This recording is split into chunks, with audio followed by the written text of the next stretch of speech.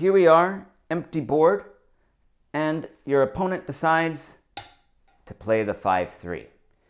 Now, there are two basic answers to the 5-3 point.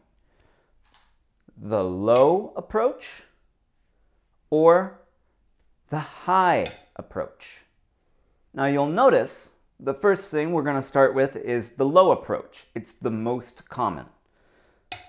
So the first thing to notice here is the low approach looks just like white played the 3-4 and black approached white, right? If we take these stones away and we reverse the order of moves, white plays the 3-4, black plays the 5-3, it's the exact same. What's happened is the reversing of the order of the moves. Black played the 5-3 first, and then white approached on the 3-4 point. And what this means is that black basically approached white's 3-4 point, and then white ignored him and played somewhere else. It's the same situation. So, if you were black, where would you play next? All right, did you answer with the press? If you did, very good. Points to you. Even the AI thinks that this is the best move possible. Okay? And the Joseki from here is very simple. Right? White does not want to get sealed in like this. So white will extend. And now, if black plays somewhere else, for example over here, white would just hane and he'd be out.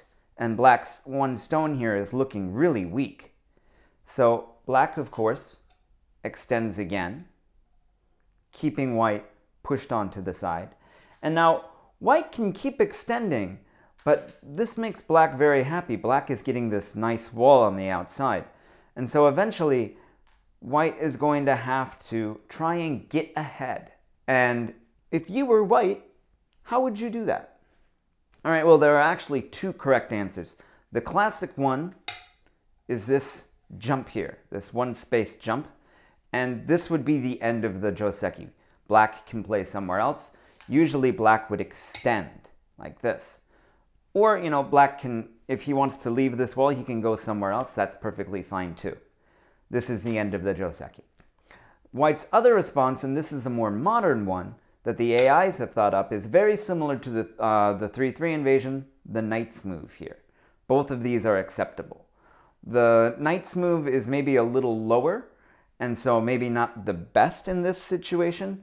Black can press him if he wants, but the beauty of this is that white can come up here, black defends, and now there's a cutting point in black's shape. And at this point, white can tanuki. White has two options. He can take the corner, or he can extend along the side. So going back a bit, from this position, black can also tanuki, and this would be the end of the Joseki. See? Very simple, very straightforward. Black presses, white extends, black extends, and then white makes a jump of some kind. So that's the most simple, most basic Joseki for the 3-4. Now, the other option that white has, instead of this low approach, is what's called the high approach.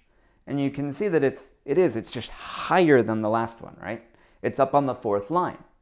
And so if you were black, how would you respond? Did you take the corner? If you did, wonderful, all the points to you. This, you'll notice, is the exact move that white could have made. They're interchangeable. If white blocks for the press, black gets the corner. If white goes for the corner, black gets the press. These two moves are interchangeable. If white plays here, black plays the press.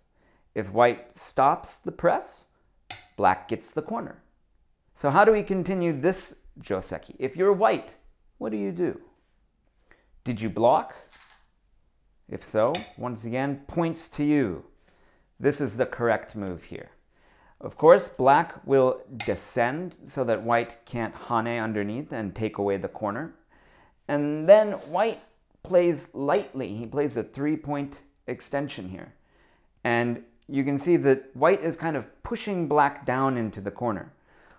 What's good about this for black is he can end here. He can play somewhere else. He can tanuki if he wants.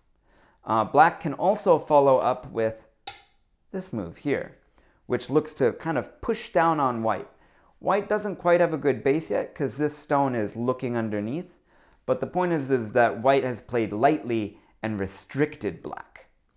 Of course, if black does play somewhere else, white has a good follow-up in that he can press here, and the AI likes this move. But it is giving black quite a bit of territory here.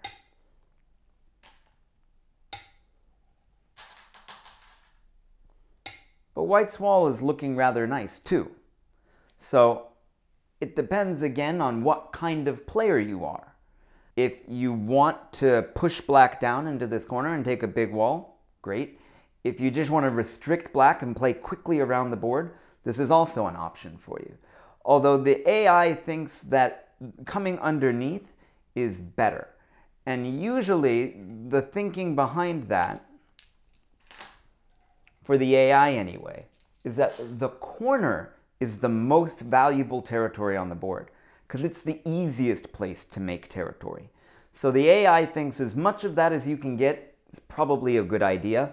And so the AI and even the classic players during the Japanese period recommended this move if you're going to approach the corner, because even though it gives black this nice press, white isn't just giving the corner to black. Even in the past, this high move was only recommended if you had a reason to play high.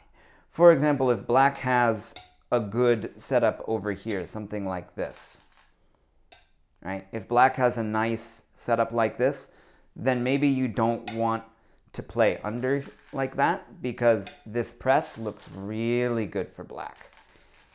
He's getting a nice wall here that really looks good with the rest of his stones, right? So if black has something like this going on, maybe playing the low approach like this is not the best idea for white. If black has this setup, then the idea would be to play the high approach to limit black's moyo potential over here. Those are the two basic approaches to the 5-3 point. You can, once again, play the low approach or the high approach. It's not that hard, and it's not that scary yet. The next Joseki we get into is the one that terrifies people. The Great Slope.